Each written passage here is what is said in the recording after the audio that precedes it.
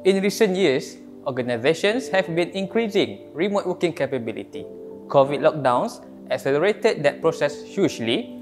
We saw almost every company adopting Zoom and Webex to enable their staff to work from home. But just how much risk come along with remote working? Are companies doing enough to put the right security in place to stay cyber safe as they switch to remote working? At Cybersecurity ASEAN, we feel that many companies are not aware of the risk and are not doing enough to protect themselves and their workers. We decided to run an experiment to put this to the test. We call this the Evil Twin experiment.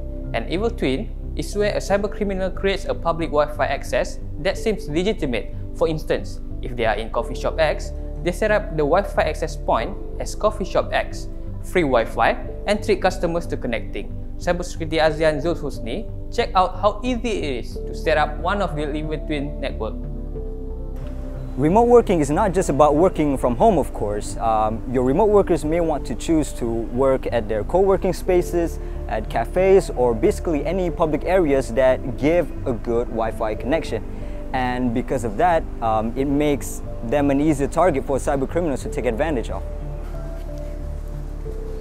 So, why is using public Wi-Fi for remote working not safe for businesses? We're actually going to be running an experiment at a nearby cafe with Barracuda Networks expert Muhammad Fadli on this. We set up an Evil Twin Wi-Fi on our laptop using our own device to mirror the free Wi-Fi provided. We removed the password request and waited to see how many will actually fall victim to this. An Evil Twin is a fraudulent Wi-Fi access point that appears to be legitimate but is set up to eavesdrop on wireless communications. The Evil Twin is the wireless LAN equivalent of the phishing scam. This type of attack may be used to steal the passwords of unsuspecting users, either by monitoring their connections or by phishing, which involves setting up a fraudulent website and luring people there. To our surprise, in just under an hour, we had 5 users with mobile devices and laptops connecting to our Wi-Fi. We can actually, we just created an Evil Twin about a few minutes ago, and we can see that a few people actually joined our Evil Twin that we just created. So what do you think, and like, what do you think that cyber criminals can actually do with this information? Like, how can they utilize the information that they can get from this? Okay, so this is a very good first step that what you're doing, creating almost similar type of SSID being broadcast from this restaurant, just to capture of how many users can get connected, right? So the idea of what attacker tried to do with Evil Twins is to create a mimic, to mimic the Wi-Fi infrastructure, especially public Wi-Fi, and in order to launch a man-in-the-middle sort of attacks, right? And when we talk about man-in-the-middle, this is the whole way of how attacker try to get user credentials, any critical information that they can use for user to log into a certain critical sort of applications like banking accounts and so forth. So there's a lot of things that actually can be damaging from this very sort of attacks that was launched by attacker.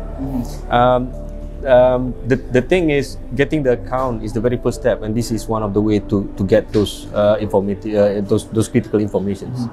What happened is, once they got that, then that's where they executed other attacks, doing wire transfer, and there'll be more damaging effects from where attacker can bring this forward.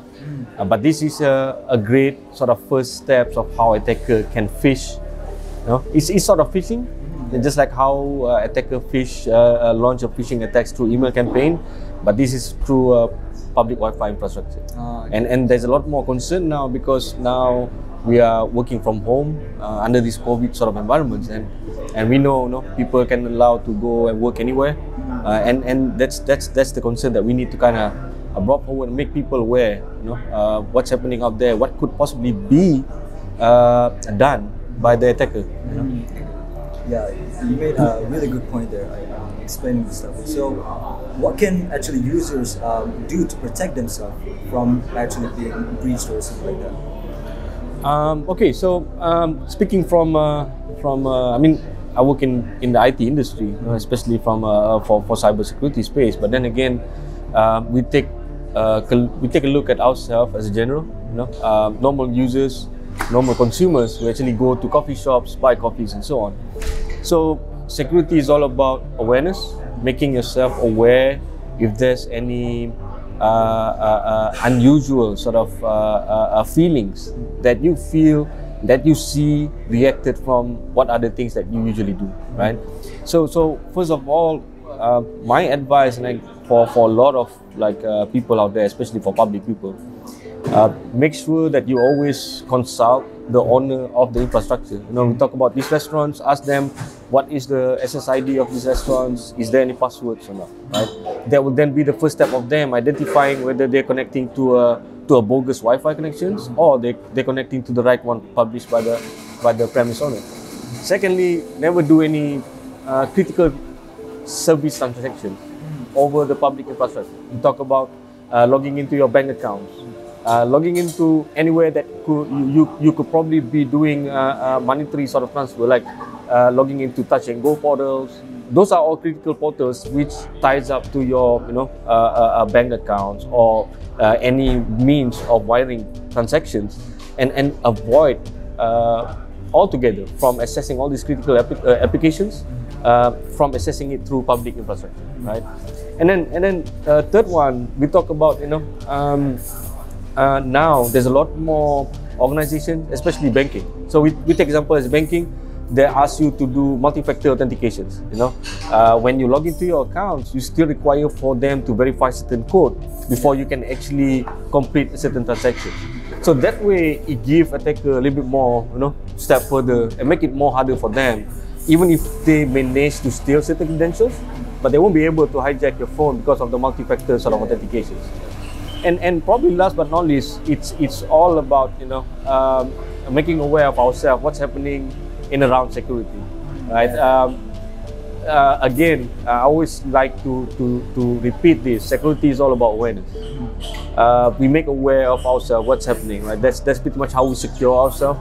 It's the same way as how we cross the road. Before you cross the road, you check on your right, you check on your left.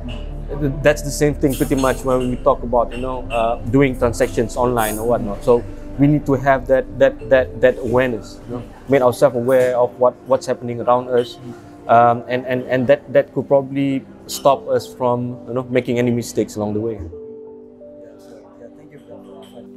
Well, that was a really interesting but no big surprise. In under 1 hour, we have 5 people connect to our Evil Twin network. Of course, we were just experimenting and immediately shut off the connection each time. But if we had been real cyber attackers, here are just a few of the things we could have done once we got people to connect. Cyber criminals can set up a fake internet access login page and ask you to set login details. Because many people reuse the same password, they capture this detail and see if they can use it to get into your account. They can track you, where you are browsing, and start to build a profile on you for future attacks. It's even possible that they can analyze your network traffic and actually capture details of password you enter to other sites. Worst case, they can use the connection to find a backdoor into your computer and plant malware or spyware on your machine, which can be used to track you long after you got out from the Evil Twin Wi-Fi point. If you are thinking that this is a fun experiment, but it won't happen to me, think again. Cybercrime is a big business and cyber criminals are out there looking for easy target. You need to be aware of the tactics they use and make sure you take simple measures to protect yourself.